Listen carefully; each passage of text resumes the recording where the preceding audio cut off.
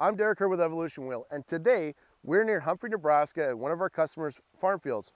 This is an 80-acre parcel. The pivot's mounted in the middle, but it's only working half the field. It's a 180-degree span, so it's actually going back and forth quite repeatedly.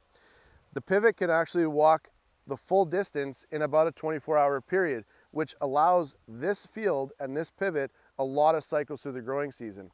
We put our EWRS-PIVOT series tire on the end tower because that's generally where the most load and torsion is on the towers. This is a 7-tower system, and it's been going since the start of the season with our tires. We'll show you what the rutting is like now, and then we're going to follow this set of tires through the season and show you exactly how they're performing as the season progresses. We're at a stage where the corn is just below waist height, and it's really about to start using a lot of water. This field in particularly is prone to a lot of rutting. The customer will generally have really deep pivot ruts and pivot tracks at the end of the season. The EWRS-PIVOT tire is intended to help him with that, as it's designed to reduce rutting and increase flotation so that you don't have those big tracks at the end of the season.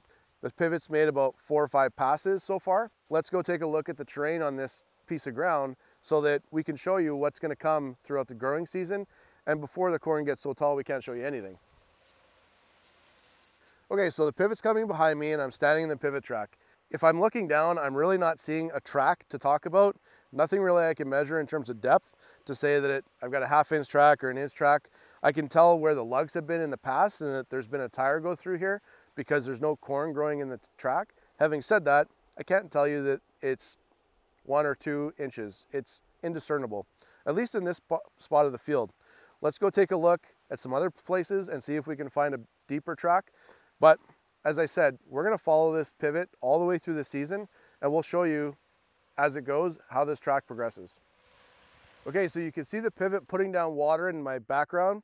It's actually about at the exact spot that we just left and showed you the pivot track from after 5 passes. This is pass 6, and it just went through this low spot, came down the hill into the low spot where there's nothing growing because of the amount of water that flows through here. There is a track in the low spot. Basically, the pivot came down, entered the low spot, and it was able to climb back out with no issue. So I'm happy with this. 5 passes, this is pass 6 through the season. And again, we're about to get into heavy watering, but this is a good place at this point of the season. Okay, so we're in the same field. Pivot's still going behind me. We just moved in 1 pivot tower to the second last tower on this pivot. It's running a pneumatic tire, and this is the track after the same run through the low spot. 6 pass. As you can see, the tire is ridging on the way in, ridging in the track of the low spot, and then ridging on the way out of the low spot. So it's still early to tell. They're still fairly similar, but there is a little bit of a difference starting to develop after 6 passes. We'll definitely want to watch this and see how it progresses throughout the season. That wraps up this video showing you our EWRS-PIVOT series tires near Humphrey, Nebraska. I'm Derek here with Evolution Wheel. Stay tuned as we have lots more videos coming specifically about this set of tires in this field. We're going to follow it all the way through the growing season and show you everything that it goes through. We're going to show you pivot tracks, we're going to show you traction, we're going to show you everything.